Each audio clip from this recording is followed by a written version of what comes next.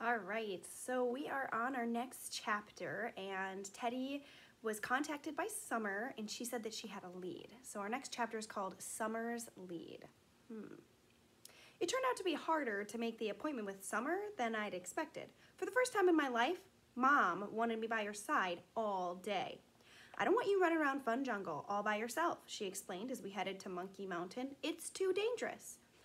Not during visitors' hours, it's not, I replied. No one's going to try and hurt me with thousands of tourists around. In truth, I wasn't completely sure this was true, but meeting up with Summer seemed worth the risk. It's not long term, just until security finds out whoever tried to hurt you last night. That might take weeks. What am I supposed to do? Hang out in your office all day? Maybe. Come on, Mom. You let me be by myself all the time in Africa, and there were tons of dangerous animals there. Mom grabbed my hand and stopped walking, wanting me to pay complete attention to what she was saying. This is different, Theodore. I know you could handle yourself in Africa because animals aren't really that dangerous. They rarely try to harm people unless they've been provoked, and even on those occasions, they're not that hard to scare away.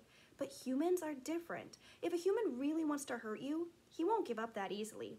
He'll keep coming after you. He'll keep trying new tactics until he finds one that works. What you've gotten involved in here isn't a game. This is dangerous, and you need to behave accordingly. Okay, I said. I meant it too. Until that point, I hadn't realized how worried Mom was about me, and her words got me more concerned about my safety as well. But from my point of view, meeting up with Summer to pursue her investigation was looking out for my safety.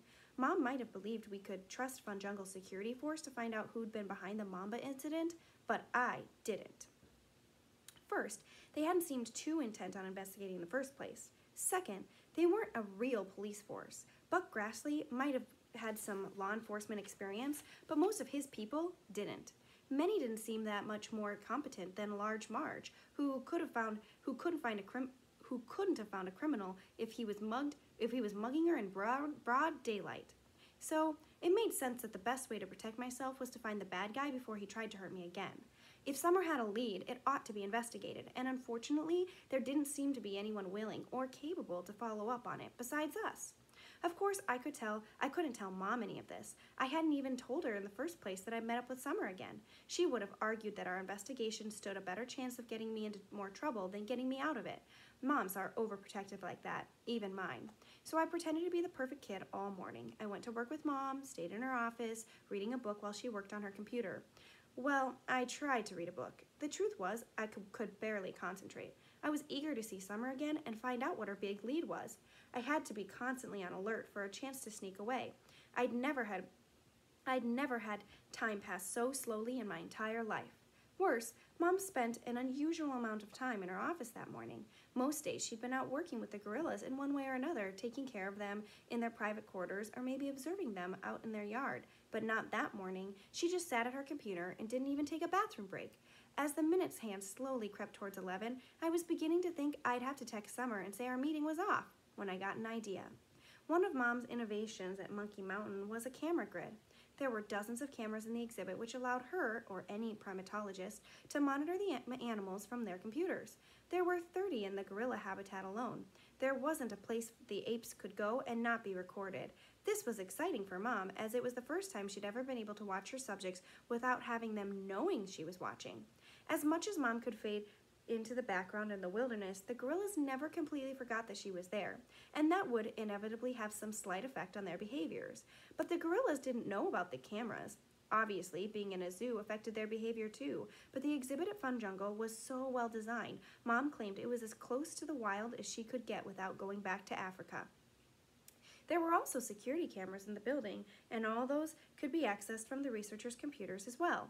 I'd known about all of these before Buck Grassley had mentioned them the previous night, although I hadn't been aware that every building at Fun Jungle was as well wired as Monkey Mountain, or that all the cameras fed into a central security bank. Sometimes, when the gorillas were close to the glass of the exhibit, Mom used the security cameras to get a better view of them. Mom shared her office with another primatologist who was at the vet lab with the sick squirrel monkey that day. He'd left his computer on. I got on it and started surfing through the camera feed. It didn't take long to find a park guest breaking the rules. In fact, I had several moronic rule breakers to choose from. An obese man was blowing raspberries at the macaws. A skinny woman was trying to get a veterinarian's colobus monkey to accept her hot dog, and a father was actually dangling his 5-year-old daughter over the railing in a misguided attempt to let her pet a baboon. Thankfully, the baboon was smarter than the father and kept its distance. But the winner of the most annoying visitors were a trio of teenagers. They were banging on one of the gorilla exhibit's big plate glass windows, riling the apes. Of course, there were plenty of signs telling them not to do this for fear of upsetting the animals, but they obviously wanted to upset the animals. They laughed and howled as the gorillas reacted to their idiocy. Tembo, the silverback male, stood on his hind legs, making aggressive postures, while the female and children leapt about, agitated. A lot of tourists had gathered to watch. Most seemed to realize the teenagers were doing something that was wrong, but no one had the nerve to tell the jerks to stop. No one but my mother, that is. "Hey, Mom," I said, "look at this." She glanced over and was instantly filled with rage. Mom never liked to see animals being tormented, but she was extremely protective of her gorillas. As I'd suspected, she immediately snapped to her feet and stormed to the door. "Stay here," she told me. "I'll be right back." According to official Fun Jungle policy, Mom wasn't supposed to get involved in incidents like this any more than I was. She was supposed to call security, but she never did. I found it interesting that Mom didn't trust security to handle a couple of rude teenagers, but still thought they could find the criminal who'd come after me the night before. I waited 30 seconds after she'd left and then whipped the apology I'd already written for her out of my book, set it on her desk, and slipped out the door. As I scurried toward the exit, I heard Mom giving a ruckus at the top of her lungs. At the risk of being caught, I doubled back and peered into the viewing room. The crowd of tourists had grown even larger, eagerly watching Mom berate the teenagers for their behavior. Though Mom wasn't a physically imposing woman, she could be really scary when she got angry. The teens cowered under her gaze, looking like they were facing an escaped lion rather than a ticked-off scientist. "You think it's funny upsetting these animals?" Mom roared. "How do you like it if you were trapped in a room and Tembo was banging on your window? Because we could arrange that." The teenagers whimpered apologies and accused one another of having started the trouble. Mom had broken them quickly. It wouldn't be long before she were headed back to the office. I raced for the exit and my meeting with Summer. "It's about time," she said as I came to the dumpsters. "I thought you were blowing me off." "Sorry," I gasped, out of breath. I'd run all the way across the park to get here. I had to wait until my mom... "Relax, I'm just busting your chops," Summer grinned. She was wearing a t-shirt, a baseball cap, and sunglasses rather than one of her trademark pink outfits. She was so well disguised that if she hadn't been waiting in our secret spot, I might not have recognized her. "Did you have to ditch your bodyguards again?" I asked. "Yeah, but not the way I did yesterday. They're still so peeved at me. There's no way I could have even brought me to the park today." "Don't they work for you?" "No, they work for my father, and if they want to keep me under lock and key all day, all they have to do is claim there's a security risk. So I had to give them the slip early. I ducked out of the house before breakfast. My bodyguards sit in the hall outside my room, so I went out the window and down the trellis. One of our cooks gave me a ride here in return for some autographed stuff he can sell on eBay." Summer twirled into her outfit, mimicking a fashion model. "This is how I dress on the down low. I've been here all morning. No one's recognized me yet. It's been awesome. I even had to pay for my own ticket to get in." She was so excited it sounded as though she were talking about having gone swimming with sharks rather than merely visiting a theme park. All I could figure was, for all the glitz and glamour of her life appeared to have, Summer had so few normal experiences that she found them incredible. Going a whole morning without being recognized seemed to be the greatest thing that she could imagine. "How do you know they won't think you've been kidnapped?" I asked. Summer shrugged nonchalantly. "I left a note." "That makes 2 of us," I said. "We ought to get going then. Pretty soon they'll have the National Guard looking for us." We slipped out of the dumpster area and headed quickly through the park, although not as quickly as to draw attention to ourselves. "Where are we going?" I asked. "To see Larry the Lizard," she replied. I hate to break it to you, but he's not real." "He's not the cartoon character, doofus, the guy who plays him. He's our lead." "How?" "Remember yesterday at the Emporium, I said we could tell something about who killed Henry from how they'd killed him?" "Yeah, but you never got the chance to tell me what." "You didn't figure it out?" "Dude, it's obvious. I've had a lot going on. Someone did try to kill me last night." Summer grinned, and I realized that, once again, she was teasing me. "Okay, I'll give you that. Here's the deal. Whoever did it had to know something about hippos." "Not necessarily. The way they killed Henry was awfully simple." It wasn't. Think about it. If you went up to just about anyone and said, how would you kill a hippopotamus? How many of them would say, give them peritonitis? I'll bet most people don't even know what peritonitis is. A normal person would have shot Henry, or poisoned him, or stuck some live wires in his pool and electrocuted him. But to feed him a bunch of filed jacks to poke holes in his intestines, would you have known that would kill a hippo? I felt embarrassed again, although this time, instead of making me seem naive, Summer had made me look stupid. How could I have not thought of that? No, I admitted. And you're Tarzan Jr. You grew up with hippos in your swimming pool, in your swimming hole. Whoever killed Henry knew their hippos, and not many people do, so this was probably an inside job. You think one of the keepers did it? Summer shrugged. There's a good chance, I guess. Then why are we talking to Larry the Lizard? Background. We need to... Summer trailed off in mid-sentence and suddenly veered to the side, yanking me behind a topiary bush shaped like Eleanor elephant. She signaled me to stay still, then cautiously peered from behind it. What's wrong? I whispered. Is it the killer? Worse, she replied. Paparazzi.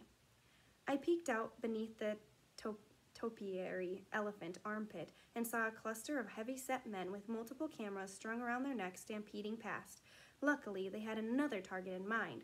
A pitcher for the Houston Astros and his movie star girlfriend had just come through the front gate. Leeches, Summer growled. They've probably been lying in wait all morning. She made sure the cameras were all pointed away from her, then dragged me off in the opposite direction. We were now going back the way we'd come, which meant we'd have to circle all the way around Hippo River to get where we'd been going in the first place, wherever that was. Summer was too annoyed to tell me. Instead, she stormed along, grousing about photographers. People tip them off, you know. Random people. Someone at the park notices me. They call a magazine. The magazine gives them like $100 and says the Jackal's down here. You try to do something normal, like go to dinner or a movie or even get ice cream, and the next thing you know, there are thousands of lights flashing in your face, and all these greasy guys are shoving up against you, calling you names to make you angry, and within 30 minutes, there's the least flattering picture of you possible all over the internet, and a million chat rooms are talking about whether or not you're fat. It's the worst thing ever. Yeah, I said. Back when I was in the Congo, kids our age were dying of malaria and malnutrition, and half their families had been killed in the wars, but I'd say, thank goodness no one's taking pictures of us against our will. Summer wheeled on me. For a moment, I thought I'd really screwed up and ruined our friendship before it even got started. But then Summer broke into a big smile, as though she appreciated me giving her crap. Okay, you're right.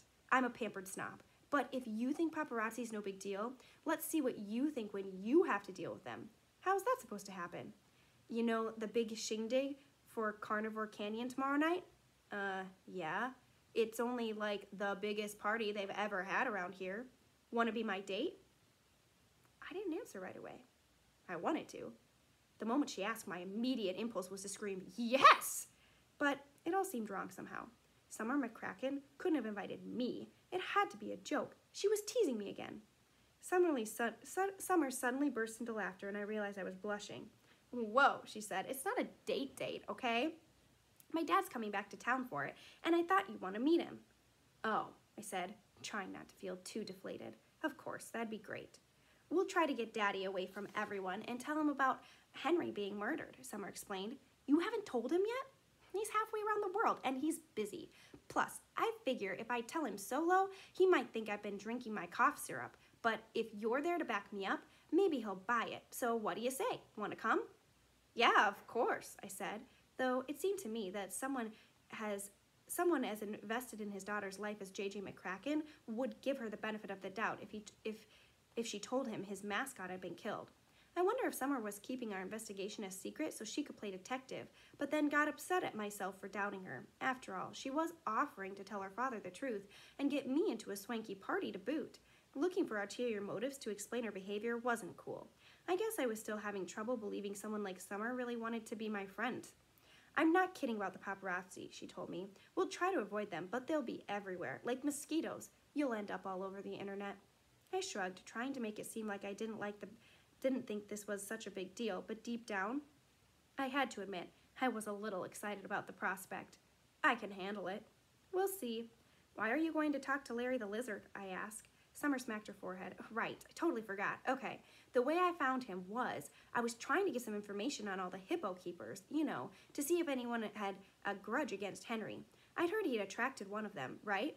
So my father's got this whole database on his computer with everyone at Fun Jungle's info. That's how you got my cell phone number? Exactly. And your dad lets you use it?